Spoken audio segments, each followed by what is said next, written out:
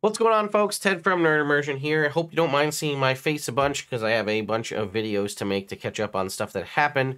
Because while I happened to be at PAX last weekend, GaryCon was also the same weekend, along with like 3 other conventions, and a ton of news dropped at GaryCon in the wake of D&D stuff. I tried to stay up on top of it, but con recovery, here we are now making the videos. So there was a panel, 50th anniversary panel at GaryCon, where Chris Perkins provided a bunch of information. There was also a tweet thread from the Wizards of the Coast account. Normally, I would have done one myself had I been there, but either way, let's go ahead and dive into it. If you like this kind of stuff, news coverage and whatnot from the D&D space, there's also going to be a bunch of coverage coming out for a bunch of the new adventures as well. Lego live stream, all this kind of stuff coming up in the coming weeks. So consider subscribing to the channel so you can stay up to date on what's going on. So let us go ahead and jump in here. So we have this article here on D&D Beyond. We'll start here and then we'll go to the tweet thread, see if there's anything different. So here's a breakdown of what you missed at the panel. 50th anniversary play events kick off. It says we're making it easier than ever to sit down and play with new and old friends, a series of play events held throughout our gold anniversary. This kickoff weekend at GaryCon and PAX East, fans have an option to jump into the tournament style and non-competitive play with Descent into the Lost Caverns of Sojanth. Top scoring tables at these conventions will have the opportunity to win fabulous prizes. It has been remastered from the original Gygaxian adventure. You'll be able to claim a free copy. It's available now. We'll do that in a separate video on D&D Beyond. D&D Beyond users with a Master Tier subscription can jump into play and can use those maps from the D&D maps integrated into the virtual tabletop. They're also working with Start Playing to allow those to be available. Now, I did try to get into this. Now, when you looked at the schedule originally at PAX East, it seemed like there was a ton of opportunities to play this. There was not. There were a bunch of D&D games happening. There were 2 opportunities to play Descent into the Lost Caverns of Sojanth. It was on Friday night at 8 p.m.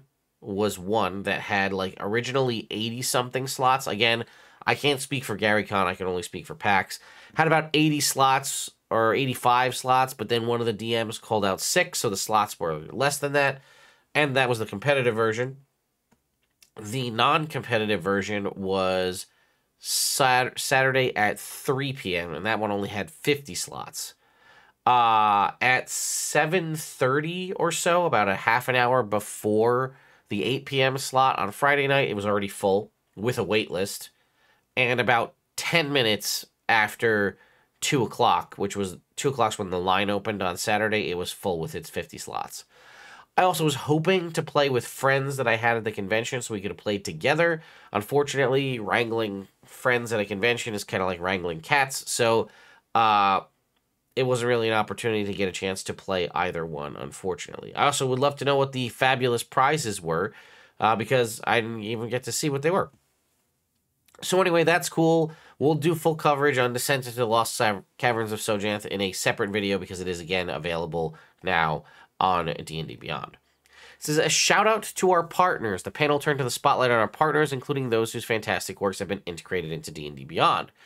Darrington Press with the Tal'Dorei Reborn, Dungeon Dudes and Ghostfire Gaming with Dungeons of Drakkenheim, and then Ghostfire Gaming for Grim Hollow, Humblewood for Hit Point Press, and then Tome of Beasts for Cobalt Press.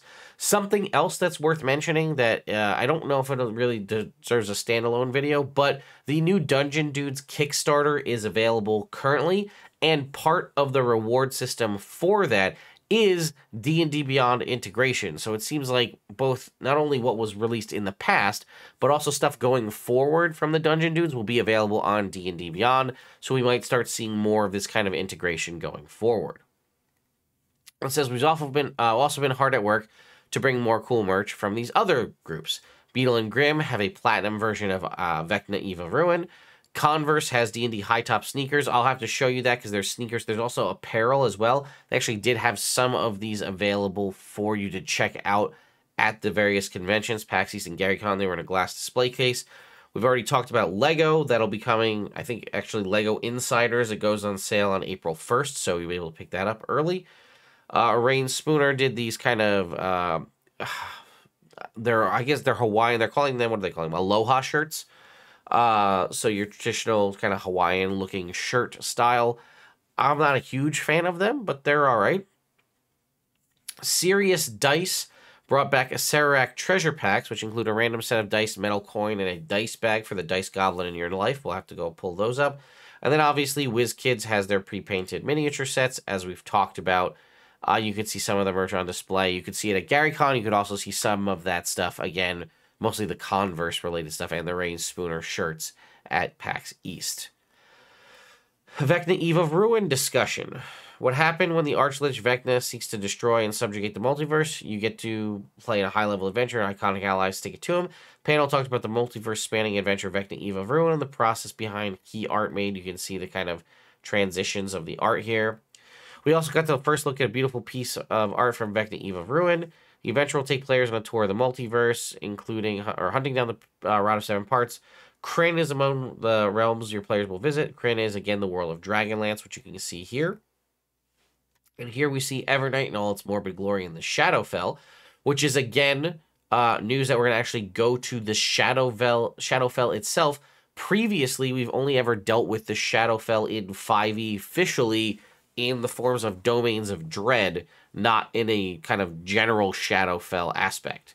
So it says, this is the dark reflection of Neverwinter, and is choked by ash and surrounded by lava. You'll find necromancers and undead plenty walking Evernight's dark streets, and all manner of dark trades being made. Vecna Eve of Ruin brings 30 monsters to your table, among them the Death Wolf and the Hurtlod. Death Wolves are more commonly found on Kryn, which you can kind of see here. They combine the bone-breaking might of werewolves and the horror of the undead. The Hurtlod, I'm assuming is how you pronounce it, are as kind as they are huggable. They arise from the corpses of the dead gods in the astral sea. If you chance upon one, be prepared to make a quick escape aboard your spelljamming vessel. And that looks to be this sort of almost plesiosaur-like creature. You can learn more about the adventure in our What is Vecna Eve of Ruin article. Okay, and then here it is, an introduction to Vecna, Nest of the Eldritch Eye. This will be available, I think, next week. We also got to look at the cover art by Greg Staples for Vecna Nest of the Eldritch Eye, a prequel adventure to Vecna Eve of Ruin. In this one-shot adventure, your party of third-level characters patrol the streets of Neverwinter and investigate a murder that leads to a face-off with Vecna's cultists. Pre-order a copy of Vecna Eve of Ruin of the physical digital bundle before May 21st to get a copy of this. It'll be available, on April 16th, so that's the release date for that. It'll also be available for purchase for $4.99 by itself on May 21st. Quests from the Infinite Staircase Spotlight. Open a door and take a journey through the multiverse in Quest from the Infinite Staircase, a collection of 6 remastered adventures from D&D's first edition. The panel showed off cover art by Sid Meier's traditional cover and the alt cover, which you can see there, as well as 2 adventures, The Lost Caverns of Sojanth and Expedition to the Barrier Peaks. Expedition to the Barrier Peaks is definitely a personal favorite of mine because it's very space and like sci-fi-ish. Also, there is the Lost Laboratory of Kowalish is very much like a spiritual successor, or maybe even a continuation of Expedition to the Barrier Peaks. But either way, we have The Lost City, When a Star Falls, Beyond the Crystal Cave, Pharaoh, The Lost Caverns of Sojanth, which is the 9th level adventure, and then the last one here is the Expedition to the Barrier Peaks for levels 11 to 13. The adventure collection went up for pre-order on March 21st and releases on July 16th. And in case you were wondering, yes, laser guns are back. Again, as mentioned, you can see this Mind Flayer here with sort of this high-tech space outfit. That, again, as I mentioned, without, I guess it's not really a spoiler if you know anything about it, but Expedition to the Barrier Peaks is very much a sci-fi adventure, so yes, in fact, laser guns are back. Sneak peek at the making of the original D&D 1970 to 1977. You can see a little bit of an excerpt of the article here. As the introductory page that talks about what you can expect in the historical book, notably the book publishes for the first time the first draft of D&D. So there you go. I'm very excited about this book. I will be definitely picking this up. It's definitely like a cool coffee table book piece of history to have, as we are going to be able to see a variety of other things and also have some basic first edition stuff in full publication within this book. It says here are the table of contents revealing the curated collection of documents that D&D senior game designer Jason Tondro walks readers through to show how the game went from an idea to a beloved TTRPG. We then have the first page of Part 1 Precursors, which kicks off discussions on D&D's impact on media and importance of exploring the game's history. And finally, these pages show original artwork for iconic monsters such as the Mind Flayer and Roper, as you can see here. A tease from the 2024 Player's Handbook. This is a big year for Dungeons & Dragons. Not only is a fantastic lineup on the horizon, but we're releasing the 2024 Player's Handbook and DMG later in the year.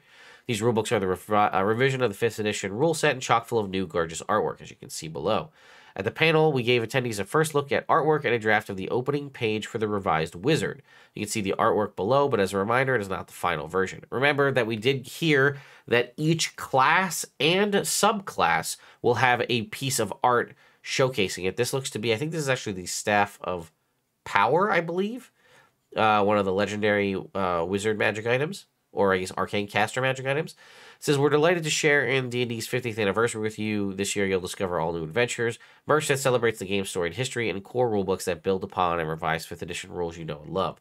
We'll have plenty more news to share in the upcoming months, so stay tuned on D&D Beyond. And then we can go ahead and see, here was the treasure packs, the Acererak treasure packs, which I guess are just like random dice packs. A bunch of companies do this, so you don't necessarily have to go to Serious Dice. I would guess if you're looking for random, these are a random dice set, and they also do come with a coin, so consider that. But also, you know, look around. There are other companies that do sort of random die packs. These look to be a random set, as in a full matching set of 7. 1, 2, 3, yeah, 7. Whereas some of the other ones will do just completely rando sets. But again, look around, see which one makes the most sense for you, and then obviously price may be a factor. And then we also had, again, this thread here, which was on Twitter here. I'm going to scroll through it. I think most of it was already covered, in that they do mention that they opened with a moment of silence for Jim Ward, who we unfortunately lost not that long ago, I think just last week. We see, again, more of these creatures. I think this is basically everything we just talked about, but I'm going to look to see if there's anything unique. Not seeing too much. Again, now a sneak peek of the 2024 Player's Handbook. You download this free wallpaper here. Here's your first look at the revised wizard art. That was basically it. They didn't really give us much more than that. All right, well, that was it. So there you go, folks. That is sort of the update on the 50th anniversary of D&D from GaryCon. I'll put links in the description to any of those things if you want to check them out. We have a video coming out that is everything you need to know on Quest from the Infinite Staircase, as that was a video released not that long ago. We have, I don't think there was too much more. The only other one will be covering, again, Lost Caverns of Sojanth, as that adventure is now available for free for anybody on D&D Beyond. So we'll cover that, go ahead and dive into it a little bit. Again, when that video comes out, potential spoilers, I'll warn you now, but I'll let you know again in the next video. So anyway, thank you all so much for watching. I'll see you all next time.